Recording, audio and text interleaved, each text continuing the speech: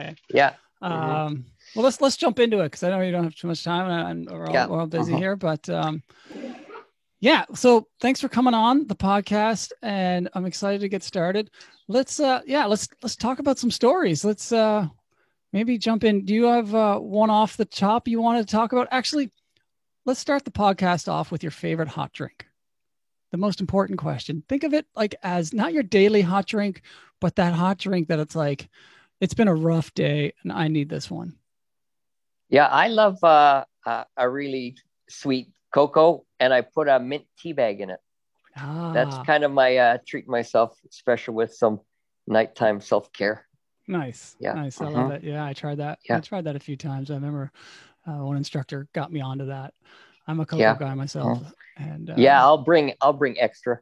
Uh, yeah, Another instructor, Lloyd Stetson, he just goes out and brings a few more pounds of cocoa, and right. I'm on the Lloyd School of Cocoa drinking now. Yeah. And then certainly Patagonia, when I was there for Mm, 15, I think 15, 13, 14, 15 seasons, wild mint grows all over the place if you're anywhere by an old mm. ranch, a campo, and I would just collect mint and just go to Oh, bed no way. with a mint tea. Oh, And I had nice. some severe dental stuff or lots of cavities, and the dentist was reviewing with me what he discussed, your nighttime thing with brushing your teeth. It's like, well, I brush my teeth and then I'd go to bed with just because it's so cold and wet down there, I'd go to bed with a liter in my bag and I'd drink my hot tea while I read a book before I slept. And he went, well, it's got sugar in it. You're not brushing your teeth after the the sugary hot drink? I said, no. So he said, well, cut that out and you'll probably be fine. Right. Yeah, yeah. Didn't Mhm. think hot drinks would come back to bite you, but Yeah, yeah. Well, down there, everything you can to stay warm, and that it's like a thermos and a hot drink at the same time. That's what I love to do down there. Mhm. absolutely. Well, Yeah, let's dive into some stories from the Amazon. I know NOLS had an operation down there for about 4 or 5 years, was it? yeah.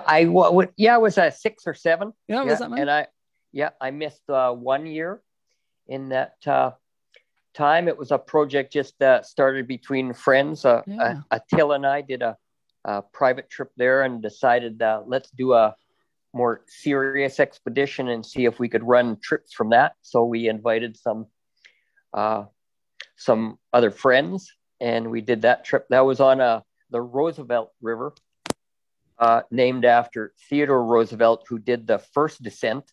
Oh, really? Yeah, 70 something years later, we did the second descent. No way.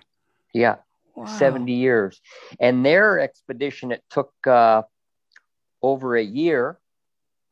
This was after he was president, but Okay.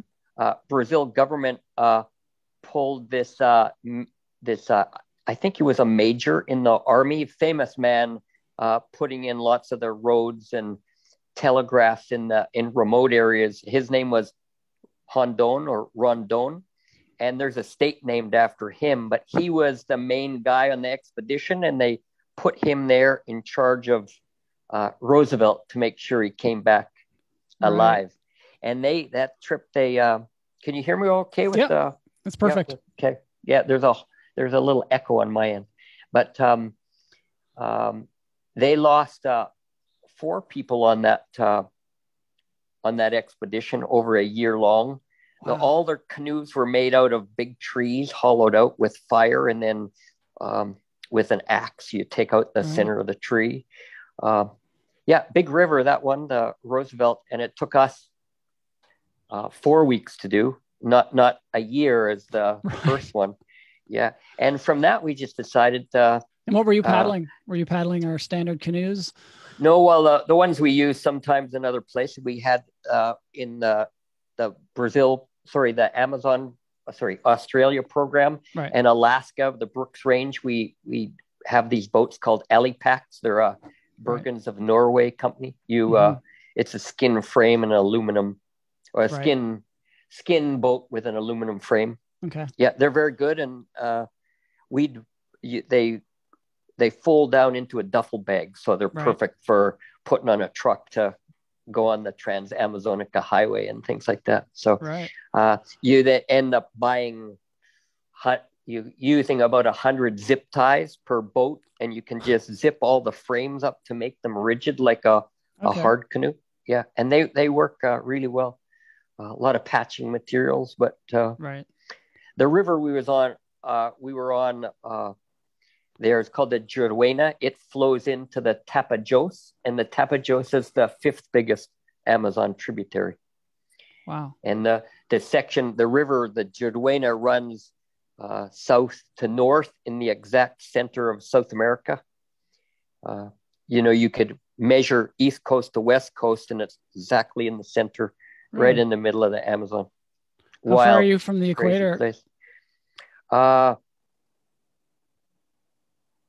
We don't cross it, but we're within 5 degrees of it, or something.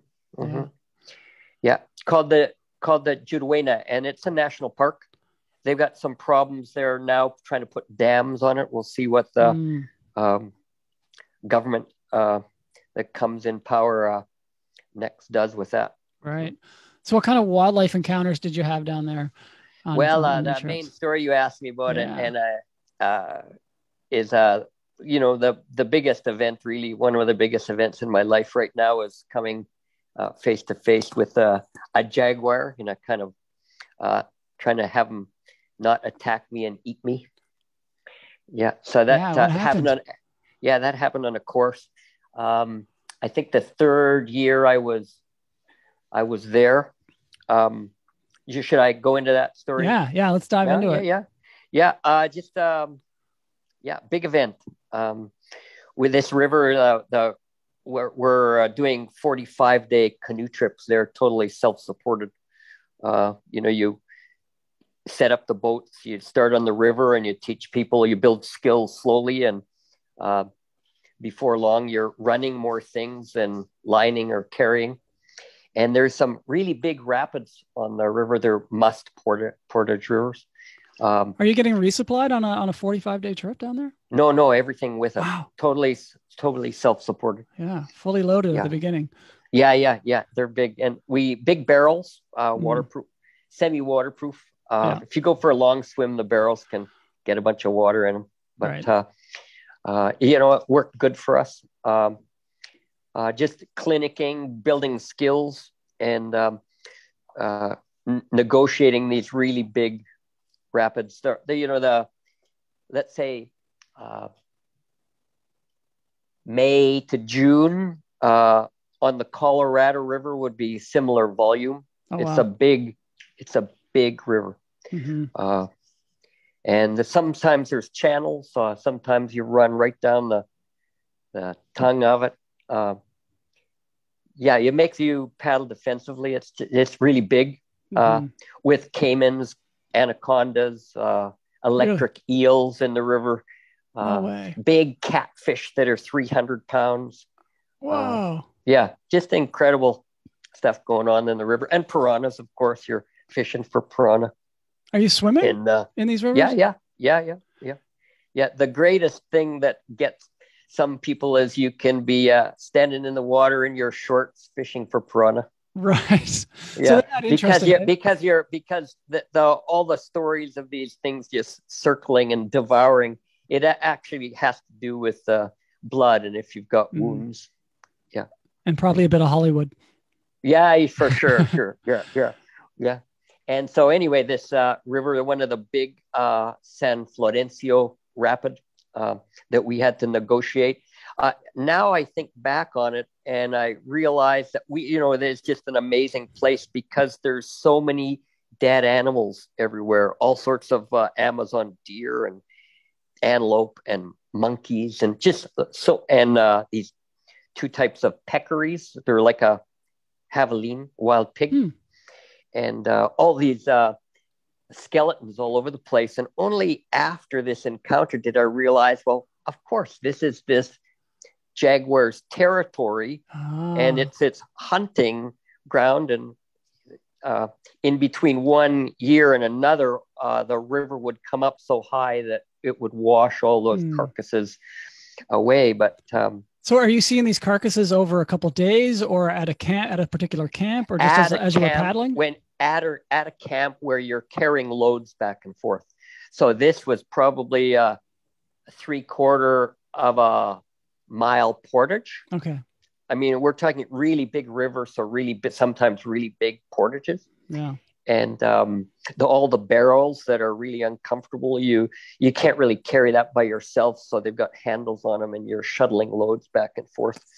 And just a really good place for natural history to walk along and see all of these things on the it's like a rock shelf kind of portage. I was going to say, are you bushwhacking here, or is there sometimes trails? Or yeah, sometimes, but it's probably not too many trails in that deep.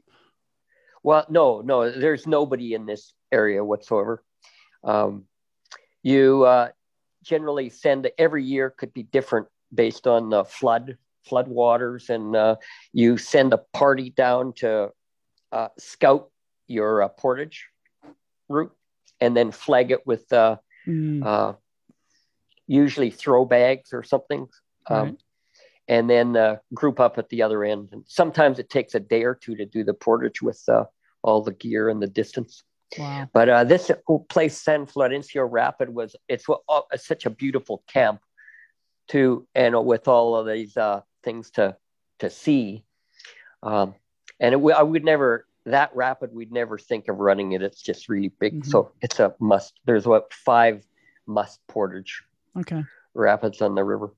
And excuse me, I'm not saying portage. It's I know. You've become Americanized now. You've lost your Canadian slang. I have. Well, when I do that, people say, "What's that?" I know. So now I just say portage. Yeah.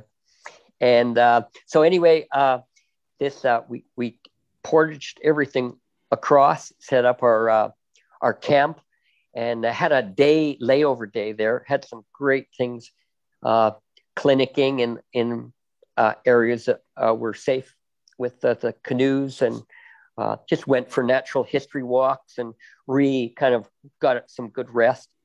And then the next day we packed everything up. We were ready to go, and we had a diabetic student on that course, and he had a hypoglycemic event right before we were leaving. Oh no. So it's like, well, we need to get some sugar in this fellow. And he stayed with 2 students by the canoes, and everyone else had you know Sarah Harvey? Yeah.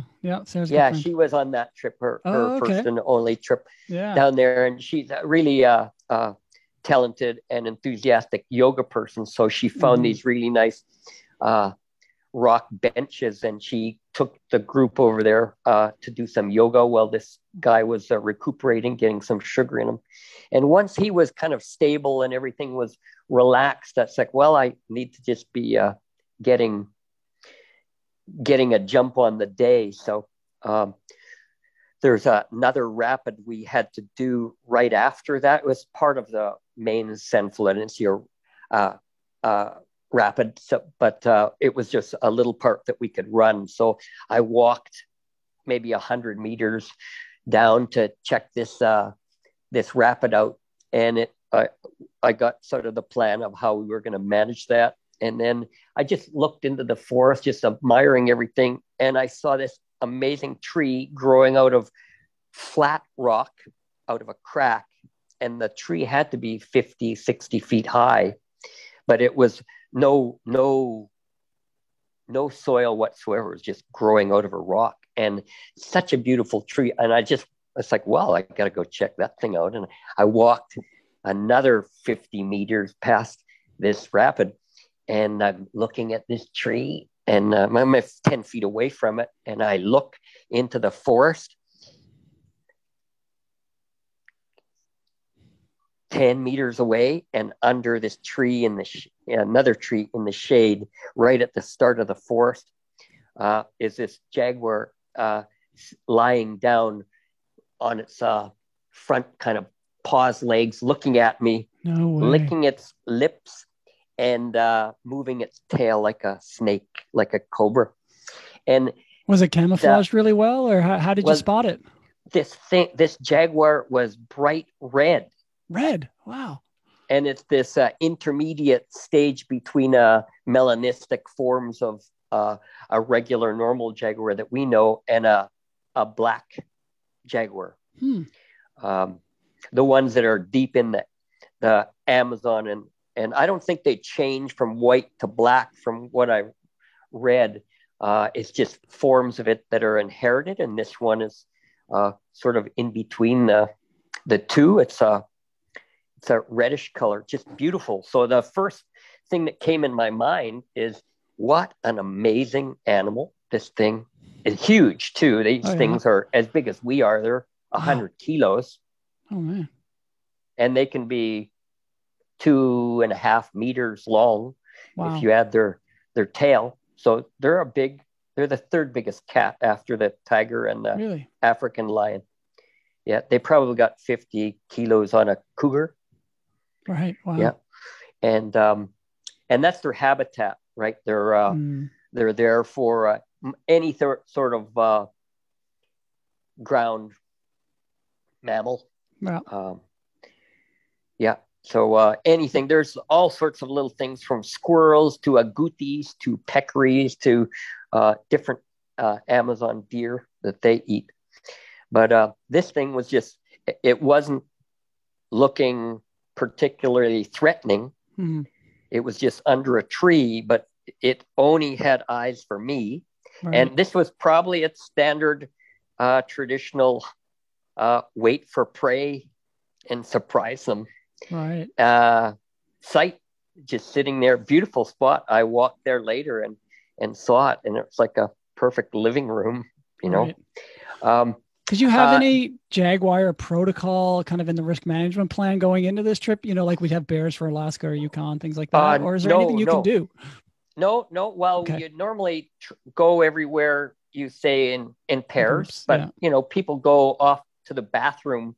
At that time, they went by themselves, close to camp, and you could actually walk 10 feet away and do a cat hole, and in a week, your poop probably wouldn't be there. The soil in that area was so rich, even though Amazon soil in particular isn't that rich, but any places we checked out was just really good for that. But this jaguar just was intent on staring at me. And after the initial, wow, beautiful, it's like, wow, I'm here. I've got nothing on except shorts. It's already at 8 a.m. It's 32 degrees Celsius. Now, are they typically nocturnal, or are they hunt during the day? Both. Yeah, they can be all over the place. Yeah. Oftentimes night, but certainly day. We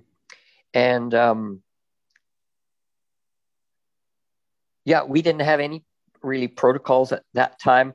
Since then, we have everyone carries a whistle. Okay.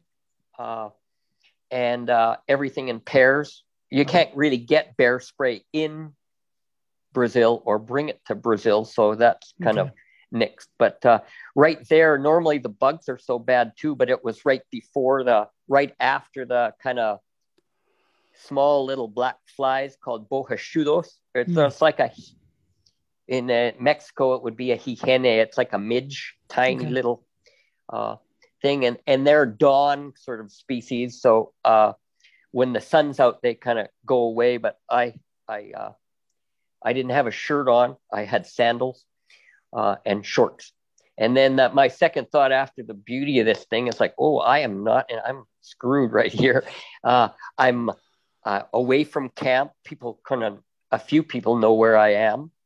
No knife on me. And I thought, well, what are my options? I knew from reading, and we prep students before, if you ever come across a jaguar like that, what you don't want, just like a cougar, you do not want to act like prey. You want to stare at it, stand your ground. If you run away, it'll probably chase you. So we had, those were the protocols. It's just yell loud. And so that's what I did. I didn't first, I just stood there thinking about my options. I could have climbed the tree. Right. I thought of that. This is all probably in like 5 seconds, but it Right. seems like I'm deliberating for 15 minutes. But it's like, no, the tree's not good because jaguars are great climbers. And I was at that point like 30 feet from the river's edge. And it's like, well, I could get in the water, but jaguars are great swimmers. And those are the two options. It's like, well, I can run, but the jaguar will catch me right away. And Surely that's the worst. I'm not going to be prey, certainly act like it. So I just stared at this thing, and the stare went on for a long, long time. It seems to me, now I was staring at that thing for half an hour, but realistically, it was probably 3 to 5 minutes of just really? That long? staring at that thing. But I had time to think of these things and going, well, what's going on? Can I throw something or use something as a weapon? I just let my eyes... Are you talking to it? Or are you backing up? Or you're just standing and staring?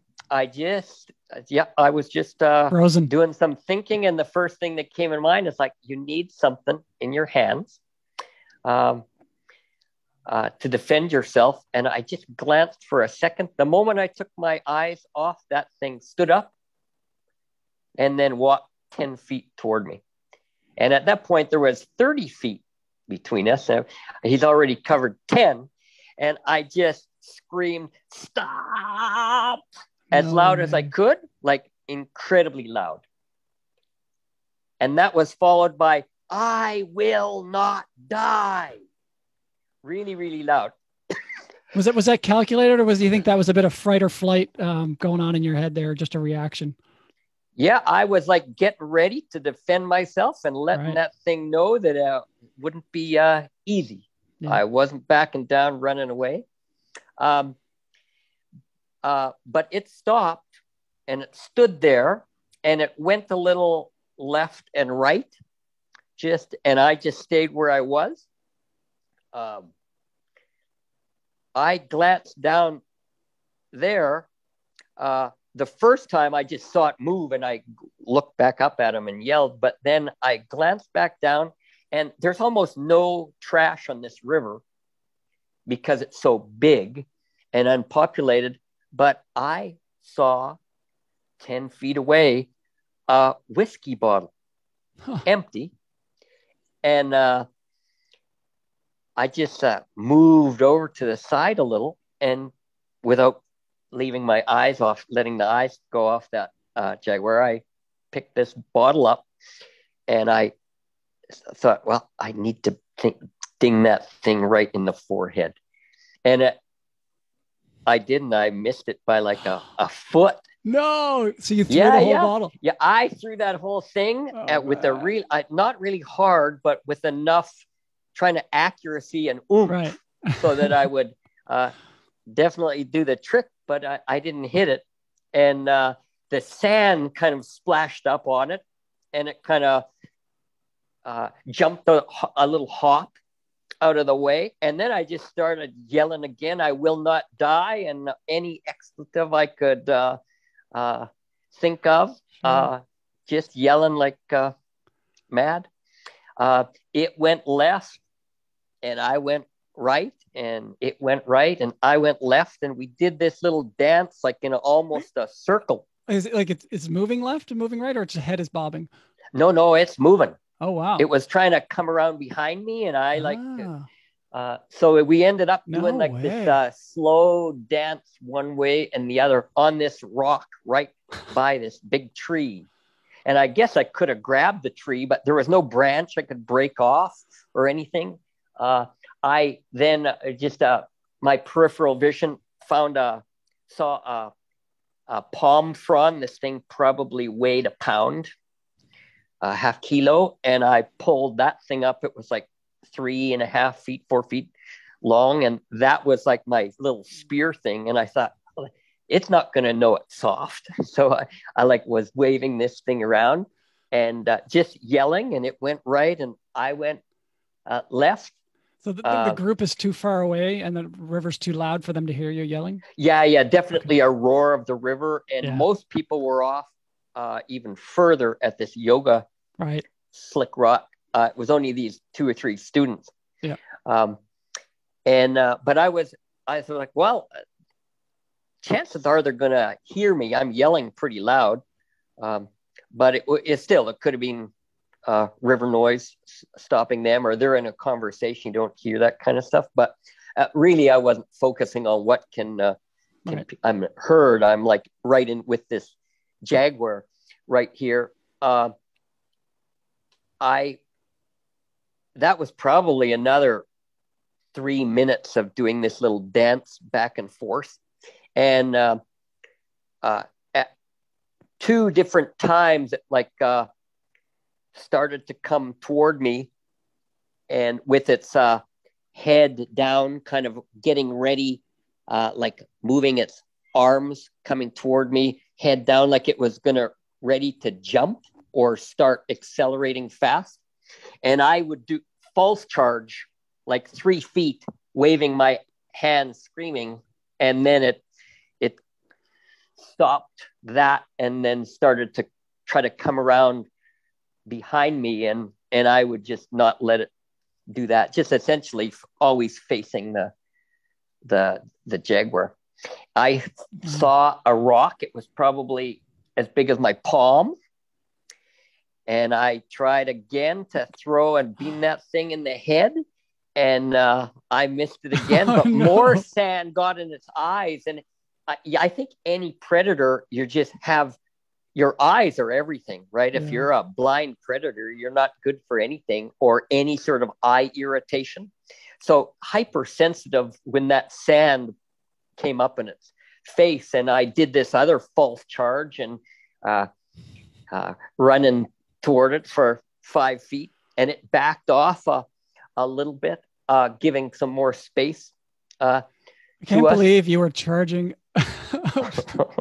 That's crazy. You're charging. Well, certainly not full charge, but letting them know that I was ready for a fight. Yeah. And I really think an animal like that, chances are it doesn't have a lot of things that it's trying to predate on. Right. Give it resistance. Most things will run away, like a deer.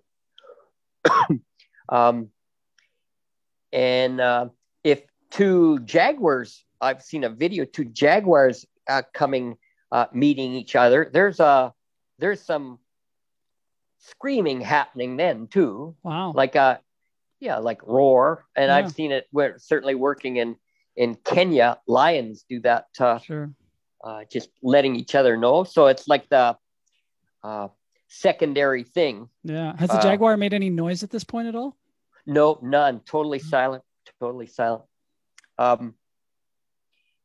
It's that interesting. It's like a blur as far as my my memory of my sense of how much time passed.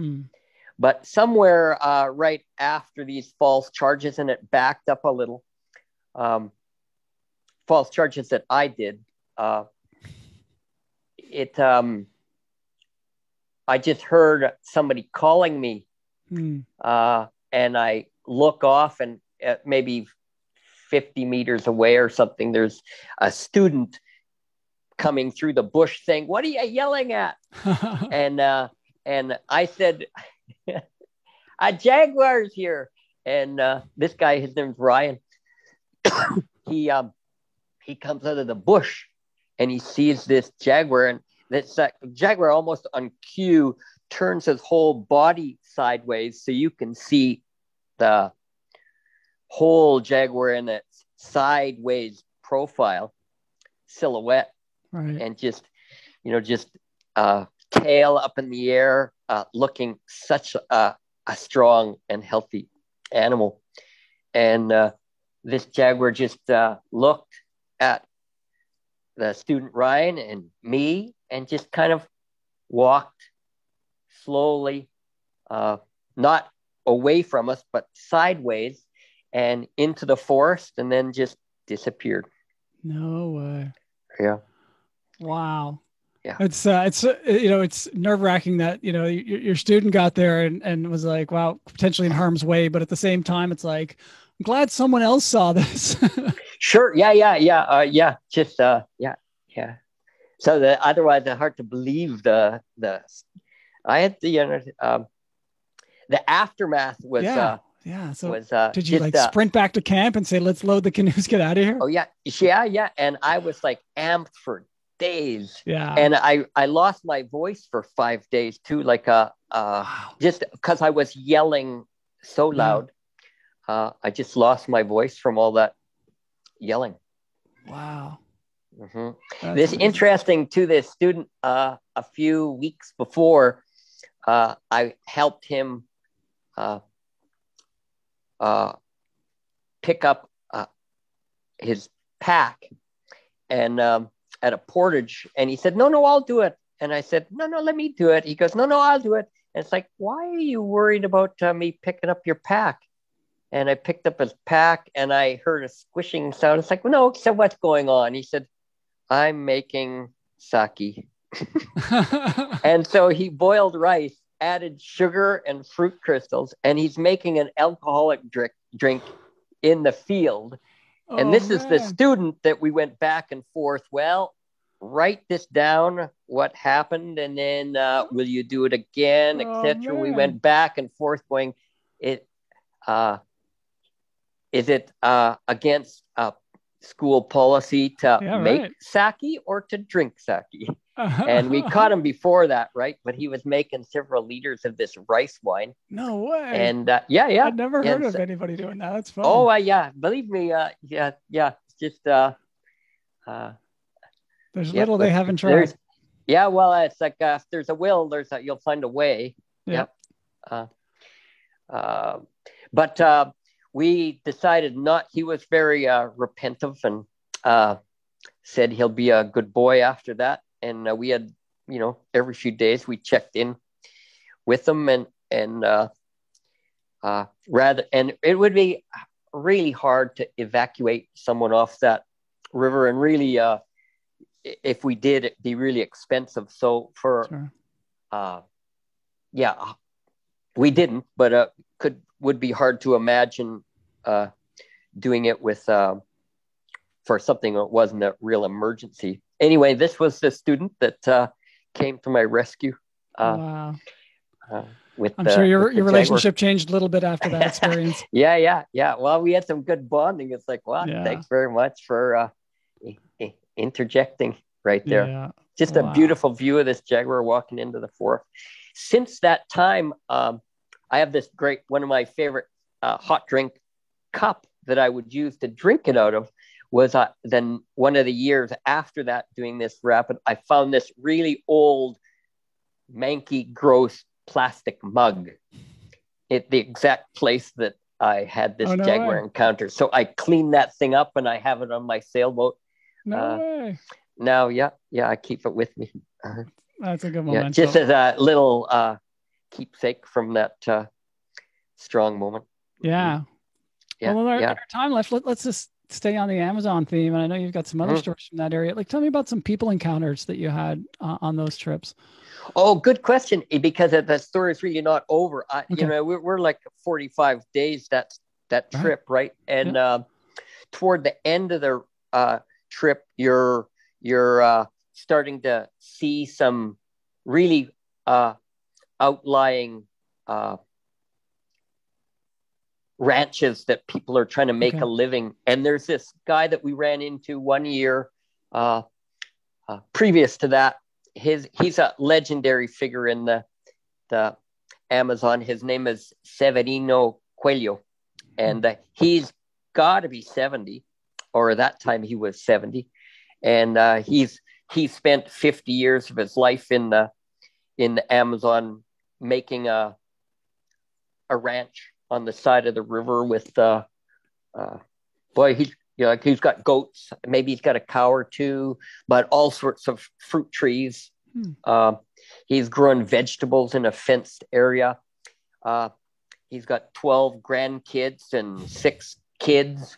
His wife, so he's there himself now. His wife died and as a family all moved into cities somewhere. So he's there by himself most of the time. Sometimes grandkids spend some time with him, but he's just stayed. He loves it there. He fishes. And I knew him from the years before. And when I got there, I just was really excited to tell him about it. I was like, Seven, I almost got attacked by a jaguar. And he said, Jim, wait there. And he undid his shirt. And he said, I also know the jaguar.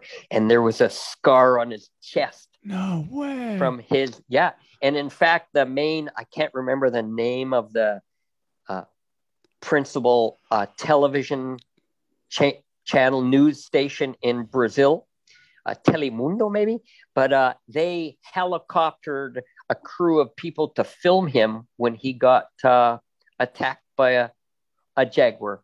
And he was with a few dogs. It killed his dogs, and it came up to him, and it didn't really jump on him, but it actually put his paws up on him to press him down, and he grabbed the paws of the jaguar in this little dance, and then the jaguar ripped his chest. Wow. And the jaguar, then I think that a dog attacked and the jaguar went away, but he fought this jaguar off hand to hand. And this is like a 70-year-old, a few years before that. Wow. It wasn't that long. This happened. But the thing is this fellow is so welcoming, and we camped in his yard. He gives us tours. He never did mention this to us voluntarily. It was only after I said the jaguar thing that he said, oh yeah, this thing happened to me years ago. Wow. Yeah. And he now always carries a rifle. And if he ever sees a jaguar or he hears about a jaguar, he will go off to shoot the jaguar. Wow. And I don't think he's ever killed one, but that's his main thing. It's like, oh yeah, I'll definitely. It's these. I think anywhere you go, these human animal encounters, the more you take the jungle away, and there's this population pressure or range overlap, you'll have more of those things. And certainly, people will want to kill the jaguars, and the jaguar will want to kill either people or livestock, which is really common. We're getting the garbages. Yeah. This one trip that Attila and I did, our first scouting trip in a big swamp. It's like it takes in part of Paraguay, Brazil, and Bolivia. It's called the Pantanal. Huge. Okay. I mean, a few years ago, it got a bunch of press because of climate change, the whole thing burned down. Oh, wow. Certainly the Amazon has had lots of big fires since we've been running trips there. But in that trip down a river in the Pantanal, just Attila and I in an Alipac canoe, we came across a recent kill of a big Caiman species of alligator. Wow. This thing had to be 12 feet long, and really, the jaguar had caught and eaten that. There was prints, very recent too. There's still jaguar prints all around the mud and where it had attacked this Caiman. Wow. So jaguar prints were fairly common that you would see on the shorelines, or? Sure. Yeah. Mm-hmm. Yeah. So you knew they were out there. Yeah. There's all sorts of amazing cats. There's a margay, and there's a ocelot, and a oncilla. Just one cat is exactly the same size as a house cat. It's like golden brown. Just total tree or arboreal. Just we saw it up in the trees. Just a beautiful cat. So it really a healthy species of healthy population of lots of diversity with cats in the Amazon. Did you see any alligator or crocodiles on your trips? Were they a concern? Oh yeah. Mm-hmm. Well, not a concern. Not a concern that they would stalk us. I think that's the estuarian or salty crocodile, or the Right. Nile crocodile, which these ones here, it's possible. And I'm not sure I know of any, or certainly recently in Mexico this last year, there was a 5-year-old kid right outside of San Blas in Mexico, in the state of Nayarit.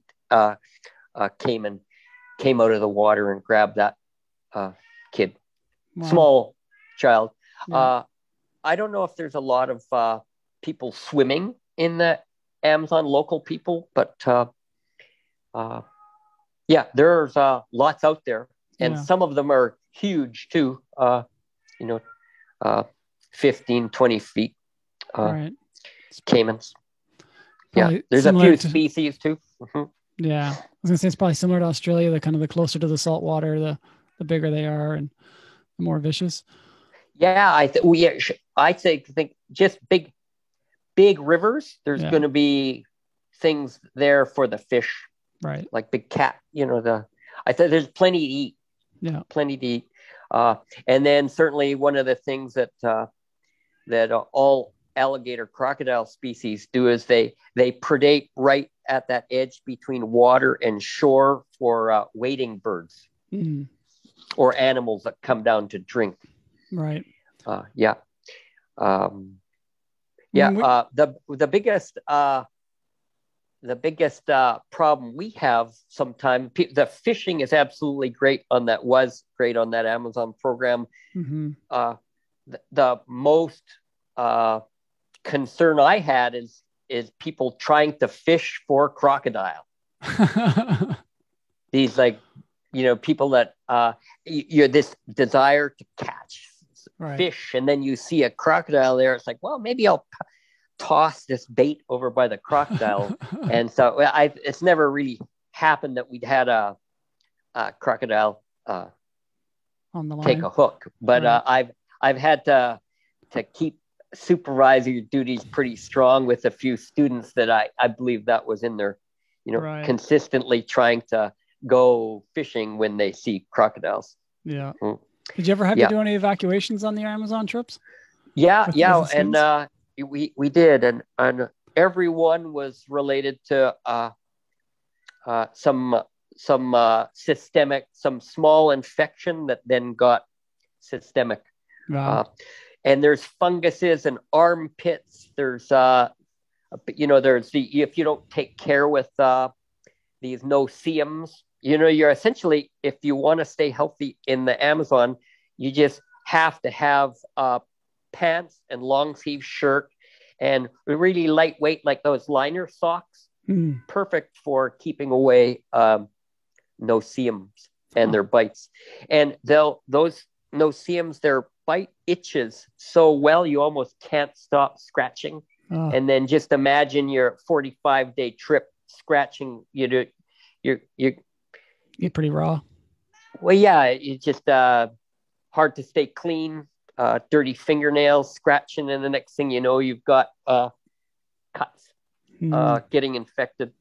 And then those things just go significantly infected if you leave them for a day.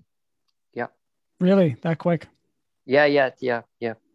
Somebody one time went barefoot. They got something in their foot and didn't let us know till a week or two later. And they had this huge infection on the bottom of their heel. And they also had to go and get a big, it's like a half of a, I want to say, like almost like a ping pong ball size swelling on the bottom of their foot. And they had to get a huge cavity cutting all that out at a nursing station. Wow. Yeah. So most of the evacuations are probably happening by some kind of a speedboat coming up to meet you, or? Yeah. Mm-hmm. Yeah. Wow. We'd flag a boat down. I mean, right in the middle of the Amazon, we just have to, we would, we had a list of contacts that we could have got someone, but our plan was that if we can get fast out, that ultimately could be as quick, if not quicker than some sort of air support. Right. Yeah. Yeah. And so there's some people, as soon as you get to close where there's some of these communities and ranches, they start to have these little water taxis. Right. Yeah. Wow. That's awesome. Yeah. It's like, I'd, part of me, I've just felt so privileged to be there with such a great group of our instructor teams there, and the community of people we worked with was fantastic. Very privileged. I've always felt I could have done that thing for free. Yeah. Just a lifetime of adventures in a 45-day trip. Yeah, it's unfortunate they no longer run operations in the Amazon anymore. Hey, what was the main? That was it more economics than anything, or was it your Puma or your Jaguar experience? No, we got some good protocols and felt we could control, manage those risks through these lessons, and even our we would give it typically for a winter course before people go in the winter. You'd have a cold injury slideshow and all that stuff. We'd do that for a tropical injury slideshow before people get into the field, just so that they're fully aware of how to manage, how to prevent. If you can prevent some of these things, wounds, and daily baths with antibacterial soap and health checks and the whole work. So that's what we were doing in the Amazon to manage the risk. Right. Mm-hmm. So it was more of the economics that closed the branch? Yeah, there was the real is the currency, was one of the big things that was harder to run trips with to make ends meet. And some of the distances were big. Yeah. For gas, for buses, for renting transportation. Some of it was that. And then I think after a few years, I'm not sure why, but lots of things with NOLS as word of mouth. And it was a really hard semester to run. Your amount of suffering, essentially just bugs in the heat. Right. And I would tell stories with even NOLS instructor friends, and people would stop and go, "Jim, why would you work there?" But that's just hearing. It's just the bugs, the conditions. But that people, the same thing in winter. Just your discomfort and the things you have to do to stay healthy is different than a summertime course in the Rocky Mountains. Right. So there's just a lot of work to do. I don't know if some of it was word of mouth, that things were just really hard. But those students came off of that with a massive tool bag of how to stay healthy in hot, humid places. Absolutely. Yeah. Mm-hmm. All right, Jim. I appreciate your time. Before we wrap up, and I know we'll get you on again. I know you're heading into the field soon on your first trip in a while because of COVID. That's exciting. But I'm going to finish off with a couple of kind of rapid fire questions, and you can give me your 1-2 word answers as they come by. Oh yeah, sure. Find out a bit more. So if you had to lead one more trip in your lifetime, what location would it be? What's your favorite location to lead a trip? The Amazon. I'd go back there in a heartbeat. Yeah. Mm-hmm. Awesome. Yeah. Favorite piece of gear? A thermos. Yeah. Yeah. For your hot chocolate. Yeah. Yeah. Maybe not in the Amazon. I didn't need a thermos for the Amazon. No. But yeah. But in the Amazon, it would be an umbrella. Or one of those mosquito. Right. Mosquito net jackets. Right. That you can get in Canada. Mm-hmm. Yeah, absolutely. Best backcountry costume that you've seen on a course or wore yourself? My favorite is always a pirate. To go to. I carry Yeah. I carry an eye patch, pirate Oh yeah, bandana, the nice. pirate shirt, pirate flag. Of course, it's ocean theme, right? That I'm Right. going into. So, Yeah, so that's that's great. For yeah. the folks who don't know, I mean by costume, I don't mean by your regular wear. NOLS and a lot of outdoor education courses are famous for their dress up parties, and we Oh, certainly love sure. to have Yeah. them. Yeah. So, That's right. what's your favorite backcountry meal right now? Uh, well, I love pasta. Yeah, pasta. But if I have time to cook, I'll make some calzones. Mm, Yeah. yeah, Mhm. can't go wrong with Yep. those. What does the word adventure mean to you? Level of uncertainty about the outcome, Hmm. what will actually happen on the course. Irregardless of the adrenaline, it's that sort of dealing with some of those unknowns. Uh, yeah, that's Awesome. what keeps me If coming you could, back. this is the last one. If you could go back to any one location that you shared a hot drink with a fellow instructor or student, what location would that be? Like a particular point, a particular spot?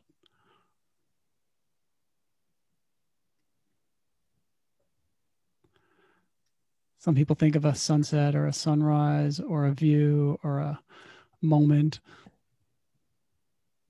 Um, well, this um, we had some really nice times at this instructor Molly Doran. We did this scouting trip in Malawi, Namibia, Botswana, and yeah, just that coast, the skeleton coast with the Mm, dunes, just waking up in the morning, having a nice hot drink.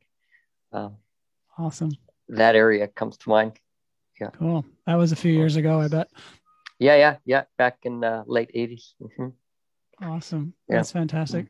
Well, Jim, man, thank you so much for coming on and chatting with me. And yeah, will I get you on again? Yeah. I'm Awesome. happy. It's nice.